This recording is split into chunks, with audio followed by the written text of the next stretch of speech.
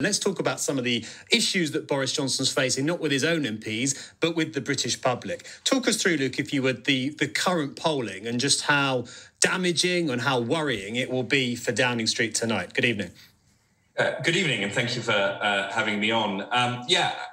What Boris is facing actually is a twin challenge. He's facing, firstly, an erosion of support amongst what you might call the sort of traditional Tory voters in the sort of south and southeast of England. And they're a group of voters who, have particular great respect for kind of institutions, following the rules, and they've been really alienated by Partygate. I should say that some of that group were already drifting away from the Conservatives. They don't like a lot of the kind of Brexit rhetoric, and some of them are alienated by the culture war stuff. But the recent revelations have turbocharged that. So that's one front where you've got a threat. The other threat to the Prime Minister that we find in our focus groups comes from those new areas that the Conservatives won in 2019, the so-called Red Wall. And what's really interesting when you chat to voters in those areas is that when you spoke to them last summer, there was a lot of, Boris, he's a man who's on our side. That's why I voted for him in 2019 and I won't be going back. Speaking to them today, there's a lot more of a, well, I had to vote Conservative in 2019 because we had to get that Brexit stuff done and we couldn't vote for the other guy because he was a bit of a joker. But there's no love for the Prime Minister anymore. And that must really worry Tory MPs because it's not just one flank that they've got to try and shore up. It's both flanks at the same time.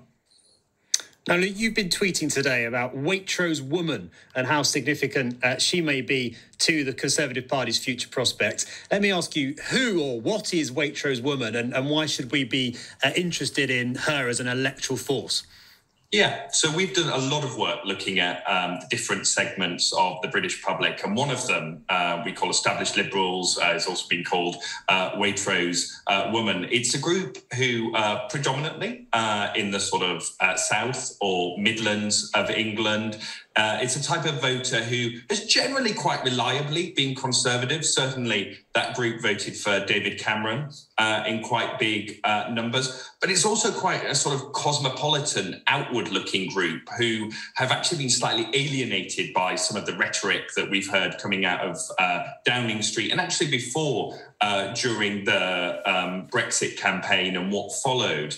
And as I say, they were sort of a core part of that Tory base, and we're slowly seeing them peel away. They were one of just two groups out of 7 big groups of the British public where the Tory vote actually went down in 2019 at the last election, and we've been tracking it, and it's now tipping down even further, in particular because they really don't like this sense of irresponsibility that arose or seems to have arisen during Partygate. I suspect they'll have been even more alienated by revelations about, particularly some of the treatment that some of the staff in Downing Street, some of the custodians faced. And there's a danger with this Waitrose Woman group that the Tory party starts to kind of retake that nasty party mantle, which would be electorally toxic with this group.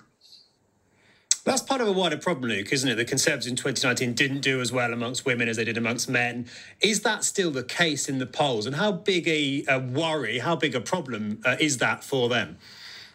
It's a really big worry. And what's been really interesting is that sort of since 2019, we've seen that some of those gender gaps widening in the polls. There's clearly something about Boris and his government which isn't connecting with lots of female voters. And actually, if you look back traditionally over history, since full enfranchisement, actually women have formed the backbone of support for the Conservative Party and been the reason why Conservatives have enjoyed so many majority governments. So it's got to be a real cause of concern electorally. Not to mention, it is not a good situation when you are managing to alienate a group who is more than half of the public. Thank you. Good to speak to you. That's Luke Tryl, UK Director of More in Common. You're listening to me, Ben Kentish.